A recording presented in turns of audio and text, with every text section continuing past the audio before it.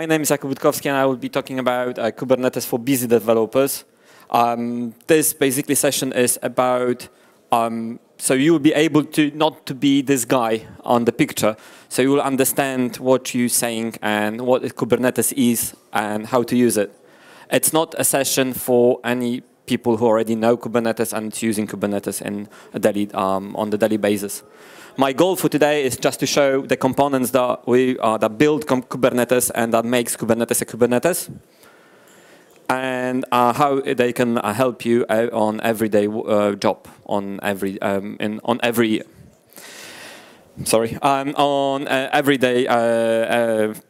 work that you're doing at the company. But to do it, we need to come back and figure out what exactly Kubernetes is solving, what kind of problem. And to know exactly what the Kubernetes is solving, we need to go back to the prehistoric times. Not that far away, but still the computers in the basement or under the desk where we were used to deploy the application using disks. I still remember in my first job, I was going downstairs to the -1 floor with a diskette, and I was installing a new software on the server. So in 2001, the web development was quite easy. There was a simple application with simple database, nothing special. We didn't really care about the user.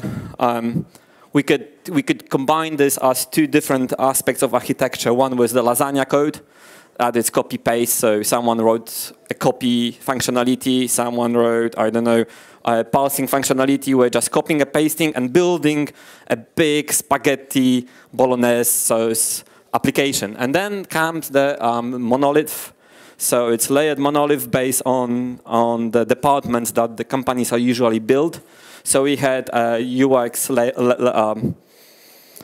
we had people from the UI to create the UI. We had lawyer layers, which is called a business logic. Why lawyers are called the business logic? Who knows? Because if lawyers say you can't do it, that means you can't do it. So they create the logic, especially in the banking system. So if you write the banking system, it's not what functionality the banking is giving you, but what lawyer is giving you. Because lawyers said what's possible, what is not. And at the end, of course, at the base level, there was a data access level with databases. The deployment in 2001 was rare. You were going downstairs to the basement with the diskette and were installing this.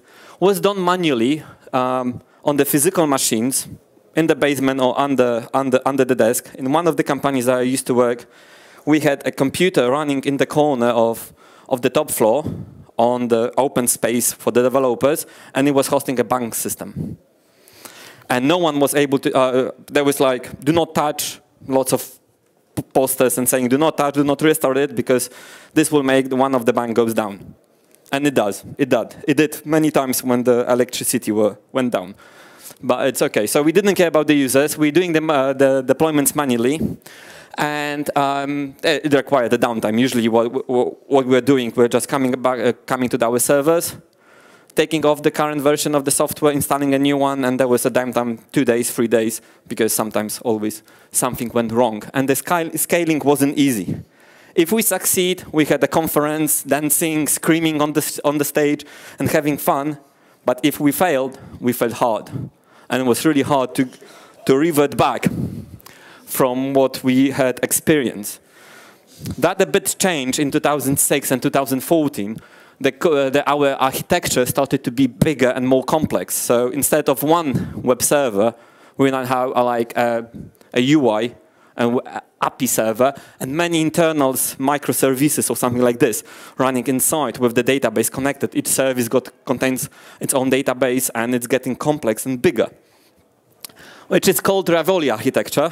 And it's like you put the ravioli and put the sauce over it, connecting, and somehow it works.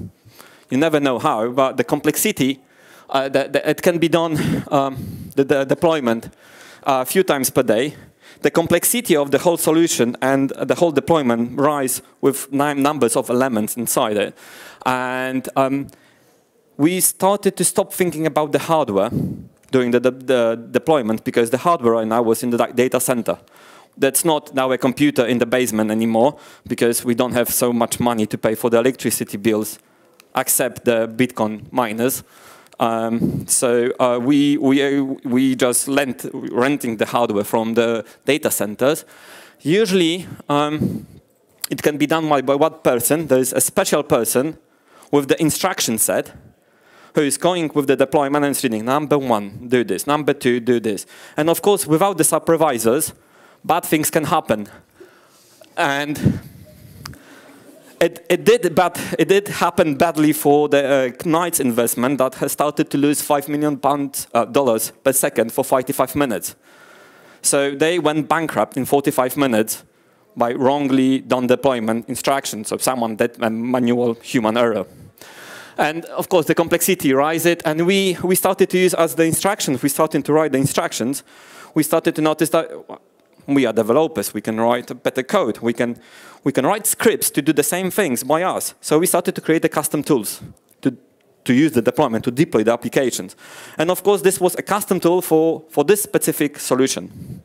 So if we had the application with 2 web servers, we wrote the script to deploy only 2 servers. If you had an application with 3 servers, then we said, oh, we need to write a new tool. And that was getting complex and heavier and heavier. And if we did succeed, we had a party like 2000 something. But if we failed really hard. So hard that you basically give up in the middle of the flight, you just give up. Hit, and that's it. There was no easy way to revert back. If something went wrong and you broke deployment on 3rd server, the whole application could drop.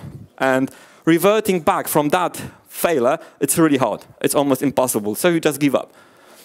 And then 2040 came, and the containerization with the Docker shows up. So instead of the web server, we started to use containers. Everybody knows what containers are, yes? So basically, we use web application equals a container. We start to use database equal containers, but then it hurt. It really hurt. Multiplied times, like, ouch. And we're still doing this. And I think in the next session, on the serverless, in 1 hour, there is a session about how to use Kubernetes storage for hosting databases. Yeah. There is a good Google post about when to run a database on Kubernetes /Kubernetes and call it containers. And whatever you choose, it's like, do you have time and do you have money? If yes, go for it. If you don't have money, don't have time, and don't have resources to host it, then don't do the databases on containers. So I'm all against it. But there are other options. There's a really nice diagram, and there's a link. So if you want to read it, it's good to read. And of course, when the containers start to be popular, there is a next way of creating the architecture, which is called a pizza-oriented architecture. When Jeff Bezos said that if you can't feed the team with 2 pizzas, the team is too large. That means in Poland there's only 1 student. Yeah. But in the United States, they say that it's 5 to 7 people. I don't know how. I was eating those pizza. No. No, okay. But what it made this, our simple application, this one, look like this. Because right now, we have 5 people working on the smallest part, and everyone says containers are the best. So we're deploying the containers. Everyone's creating the container, and instead of 5 containers, we have 20 containers. And how to deploy it, how to manage it. What if this container depends on this container? What containers should be started first? How to manage them, how to deploy them? When this container fails, how do we know this? So we started to write tools. And of course, with everything, with the containers, which is awesome and amazing, you can containerize the application in something like this, and then say, it runs on my container, so it should run on the production as well. It helps with the dependencies. It solves lots of problems that we had during the deployment of the application. Like, you couldn't install 2 versions of some sort of a web application because they were using two different versions of .NET or Java framework, and they couldn't be installed on the same server. And then you had the problem. Right now, you don't have this problem because you have a container. Container's got these dependencies, bundle it. And of course, with containers, when it fails, it fails. But if you succeed, you are like a Robin Hood shooting through the apple of the little boy standing on the tree, connected to the trees. after many fails. But it's possible to manage it manually by yourself using the script. Not that amazingly, but it's possible. And then there is then the Kubernetes comes with the white gloves and stuff like this. But what the Kubernetes is, it's the name from the Greek, which is called, which basically means helmsman. That's the man who is steering the ship. And why it's called like this? Because I don't know why the Docker, when they was popularizing the technology that was already there in Linux and stuff, called containers, the containers like in the previous screen, this one. They decide to use these ones. And what Kubernetes did decide, so someone needs to manage and deliver them. So you're giving me a log what to do with the container, and I will make sure that this will happen what you describe here. I will deliver that to the point where from the log. So if you're saying that the red container with some sort of toys inside should be delivered to the blue port, it will be delivered to the blue port. That's my log, and I will do it. And what basically Kubernetes is just orchestration platform that helps you deliver the containers in the proper way, in the proper directions, and manage them. That's all the buzzwords around this. Of course, there are more details inside it, but that's basically it. And I will go through the describing of some of the features of the Kubernetes. But before, do you know what K8S means? It's Kates.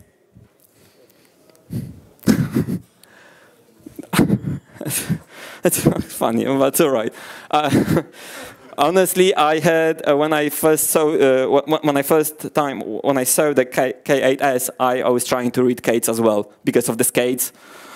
It makes sense for me, but it didn't. It means only 8 letters between K and S. Kubernetes. It was funny 10 years ago, but okay. When you look at the Kubernetes, you can have 2 points of view or two aspects of the Kubernetes. One is that the Kubernetes is a set of tools that help you deliver what you need in the less effort and less time manner. And on the other hand, you have, which are not exclusive, mutually exclusive. So you can look at the Kubernetes as the platform to build a bigger platform. So you can use Kubernetes to create open FAS platform based on the Kubernetes, or you can use OpenShift based on the Kubernetes, or you can use Kubernetes and say, I have something that is nice to have on the Kubernetes, but Kubernetes is not giving me that functionality. I can extend Kubernetes to provide that functionality to me. So depending on how you sit and what you want to do, you can look at this differently, but they are not mutually exclusive, so you can still use this and this one. And let's try to convert that into, who knows what Kubernetes is and who is using Kubernetes? So many people, okay. So how would you convert that into the Kubernetes?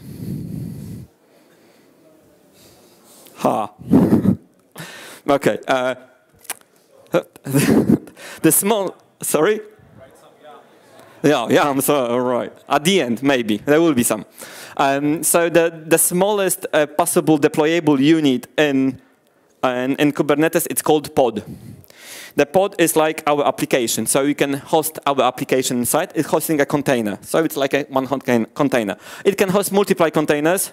There are different patterns, so we can call it a sidecar, adapter pattern, or whatever else, like ambassador pattern, initialize pattern, work queue pattern, and self-awareness pattern. There's so many patterns. But what's the sidecar? The easiest options of the sidecar is your application write log files. And you don't care about any monitoring system that is outside your application. So you create the sidecar that will read the log file and will push that information into, I don't know, Elasticsearch or what's that, Prometheus or something else. We can do it. The adapter pattern, it's easy. You have a legacy application, and you can't truly change the API for it. So you're creating the new sidecar, a new container that basically wraps the old API into the new API. So you don't need to change anything. You just put a proxy in between the user and the main container. Ambassador pattern is like your application. You can't change it, but it has hard-coded value to called DB server. And it's always connecting to the DB server. And how do you do it on the containerization application? It's really hard. So you put the container on the side that it's called DB server, and it knows how to route the connection to somewhere else. And what's also cool about the pods, they contains with two props. They comes with two props. One is readiness and one is liveliness. Readiness is the prop that's saying, I'm ready. I can receive the request. So how fast do you start the container in your environment? Who is using containers, Docker or whatever? Someone, okay. So if you Docker run, how long it takes? 10 seconds. To start. It's like this. But your application takes more to load all the dependencies, all the, I don't know, frameworks and data. So it's the readiness. Readiness is saying that I can't serve yet a request because I'm preparing and loading my whole environment to run. And the liveliness prop is, are you alive? Are you alive? Are you alive? Are you alive? Oh, it's dead. Kill it. So basically that's it. That's the simple explanation of liveliness. So readiness is when you're ready, and liveliness is hitting you all the time until you will say, I'm dead. Finally, you will. And the pods are thermal. What it means that, they can disappear quite easily, and you don't know when. Almost like this guy. But do you know the pets versus kettle story? When you have a pet, you name it, you care for him. When he dies, you're sad. When he's happy, you're happy. When you have a kettle, you don't care that one cow died, as long as you have 20 cows in your kettle. So the pods are treated like cows. So there is no guarantee what name the pod will have, what IP address the pod will have. It could disappear in a second, and the new one will be created. And something that creates those pods and manage those kettle, it's called the replica set. Replica set is all it's doing and all it's responsible for making sure that X or N, whoever wants to use N or X, instances of your pod exist at the current time. So if you said, I want to have one instance of my application, you will have one pod. If the one pod liveliness prop will say, oh, it's dead, it will kill it and create a new one. So it will always be one pod. If you said free, it will be free. What it means for you as the developers, how do you share state? Because you have 3 instances of your application. What will you do if you are waiting for a message from message queue? Which instance will receive this message queue? Who will proceed it? What if all 3 will proceed it? That's the things that you need to start thinking as the developers. And what the Kubernetes is helping you locally, you can test this. It was not easy to test multiple instances of the application at the one computer few years back. But right now you can have 3 instances of your application running on your computer, and you can test what will happen and if it will work. Having in the multi-instance world, which can be really helpful in production-ready application. And with the replica set, there is one issue. If you have a 3 pods, how would you access them? Sorry? By service? Yes. The service is there. But currently, if you have a 3, it's really hard. You don't know the name. The name changed because it could be deleted and started. The IP address, it's not really giving you anything. It's cluster-based. It's local. It's not external visible. So what you're doing the abstraction that is called service that binds the name and IP address and then groups all of the pods from the replica set to access. So whenever you access the service, it will randomly move you to one of the servers or one of the applications, sorry, the pods. I'm saying randomly because it's random. It used to be route robin, but currently it's random. So you're hitting the randomly selected pod, unless you have a keep alive set in the request. If you have keep alive, it will be always hitting the same pod. But if there is no keep alive, so you're doing the curl, it will always go random. And the service, there are 3 types of the service, or even 4, 5, but the 3 are based. I will not be talking about them today, but what's changed, it's how the application communicates. So you are not communicating application to application any longer. That's something that you need to think about. You're communicating application to service. Because this might be completely different name, completely different address IP. So you need to make sure that when you communicate something that you can resolve. And the only way to resolve this is by using a DNS. I think this is the best secure option to do it in this case. So your application needs to be able, so you need to be able to inject some configuration to it. And when we have the deployment and when we have a replica set and services, we can access the application, but how do we still do the deployment? How we force a new version of application to be deployed, released, and what are the options to do it?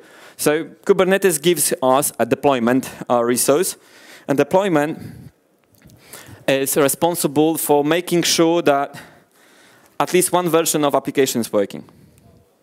And there are many options to do it. And what it's doing it on managing the replica set. So even if I'm telling this right now, you might notice that there is a pod. The pod is managed by the replica set. So the pod has got a simple job, describe the application. Replica set has got the simplest possible job, manage pod. And now the deployment's got one simple job, manage replica set. So the whole Kubernetes is built like this. So there is one simple resource that is responsible for managing one simple job, and that's it. And this helps, if you understand this, probably you will be able to understand most of the functionality in the Kubernetes, in OpenShift, and somewhere else, all the products that are built on Kubernetes. And with the deployments, we have built-in 2 strategies.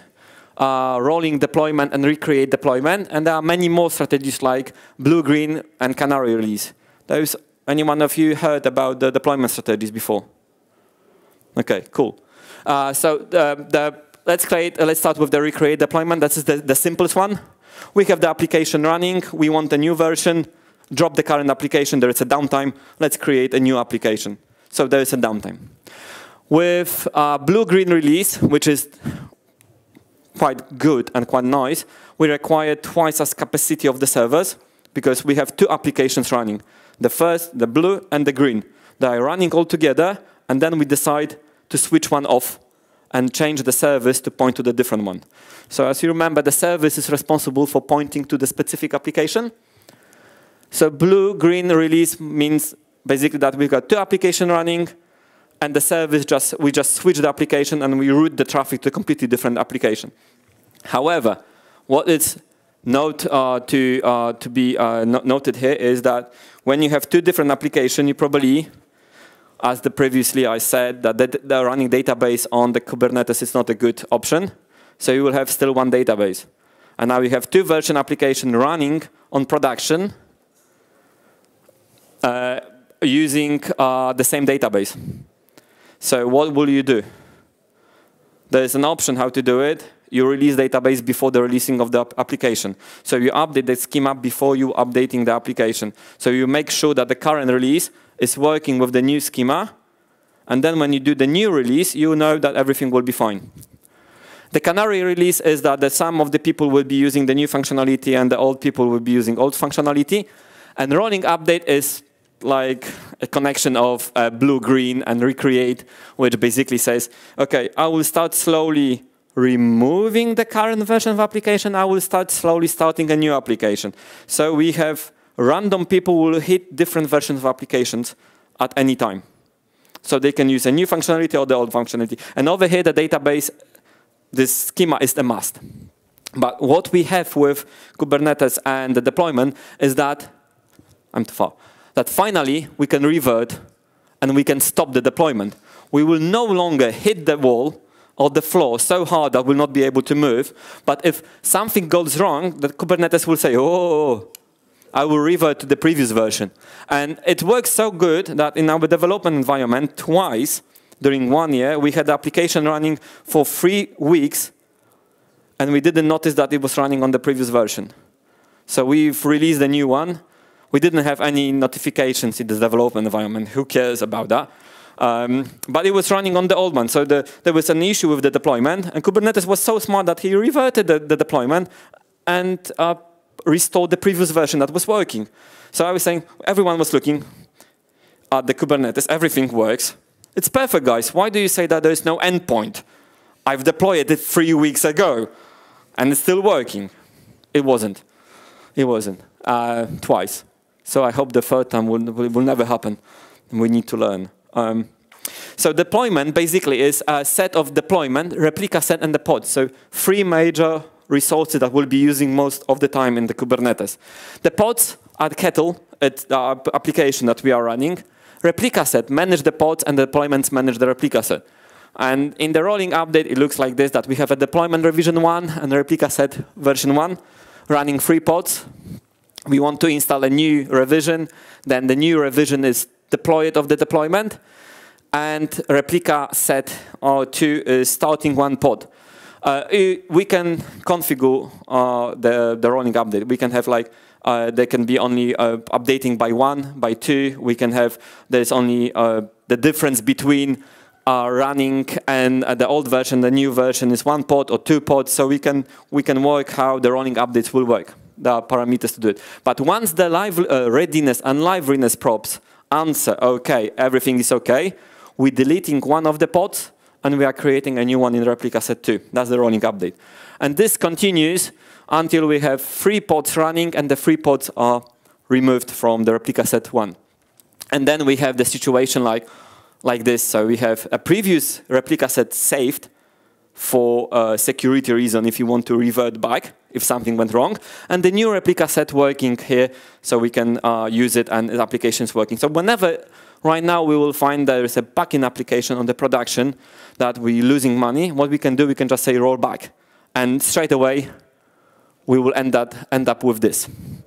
This is what Kubernetes will do out of the box. We don't need to think about this. We don't need to script it. That's the platform that the Kubernetes is giving us. And this is the thing that makes the Kubernetes really helpful. And there is one short videos that we can also, I don't know if it would work.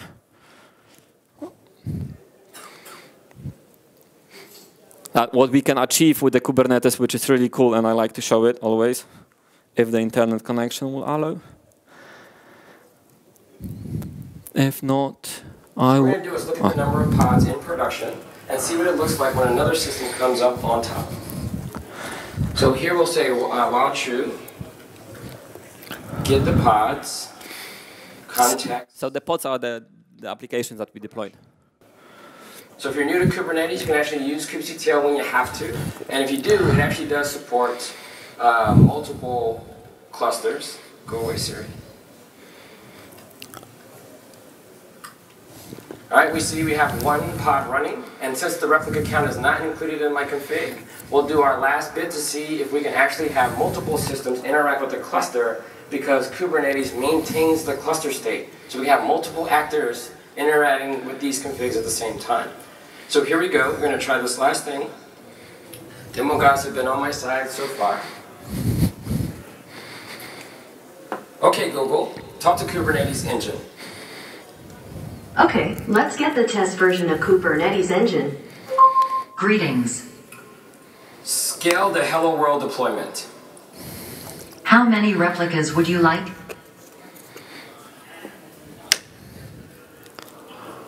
You crazy? You're gonna break everything. 10. Scaling the Hello World deployment to 10 replicas. It's that easy. So you're going on the conference and you're showing up your awesome product. That was pretty dope. Yeah, it was dope. It was dope. And you are on the conference and you're just presenting a new product, and there's, I don't know, 3,000 people, and you know that there were 3,000 people will hit your product while you're doing on the back of the stage. Hey, Siri, scale up the Hello World deployment, and it works. It's that easy. So there are things. Sorry. I know I need to do it manually.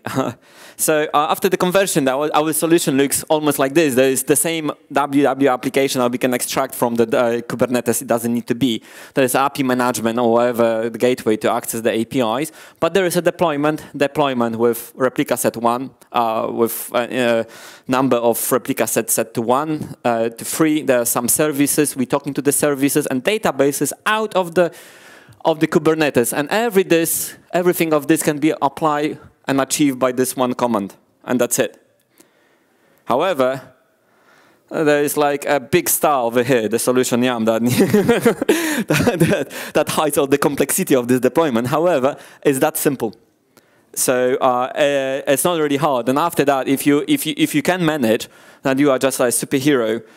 Shooting the car on the fly and taking up the hostage people out from the car before it will hit the floor. You're the best. But like with everything, Kubernetes right now it's a hype. So everyone is saying use Kubernetes, Kubernetes. It was like I was in one of the project and I think it was a banking or something like this, and the guy was, I don't know what we will want to achieve yet, but it needs to be on Kubernetes. I say, no, it needs to be on Kubernetes. I say no. So be aware of that. So everyone is saying go on the Kubernetes, like the guy from the beginning, the Dilbert manager was saying. Know the limitation and know what the Kubernetes can be used for and when not to use it. Have you seen a Dockerized desktop application on Docker? So you can RDP to it and work like the Windows application or the Linux Windows application on the Docker. Don't do it. And don't use it on the Kubernetes. That's not the way to do it. Why? Seriously, people are doing this. I don't know. So when not to use it? When you write the application for mobile application, there's no Kubernetes yet for that. But there is for the Raspberry Pi. So if you write for the Raspberry Pi, you can deploy that on the Raspberry Pi. Desktop application, still it's not good. Small projects, that's like, I have an idea. Let's create, I don't know, my wish list page, and let's host it on Kubernetes. No, don't do it. You will pay a lot of money to do it, and you don't need to do it. You can host it like the static pages for free on GitHub or wherever else. So find a project that really can leverage the whole environment from the Kubernetes. So you will need to scale. You will need the deployment. The complexity is quite bigger than just a simple web application. And every exe schedule job application is fine for Kubernetes. Kubernetes contains something called jobs and cron jobs. So you can write the schedule jobs, like once per year, once per month, gather all the data from the database and send the pay slips. The API, internal, external API, web application, that's fine. That's everything fine. But hosting static files on Kubernetes, sorry. Don't do it. And don't do the Dockerized desktop applications, seriously. And the whole presentation is with stars.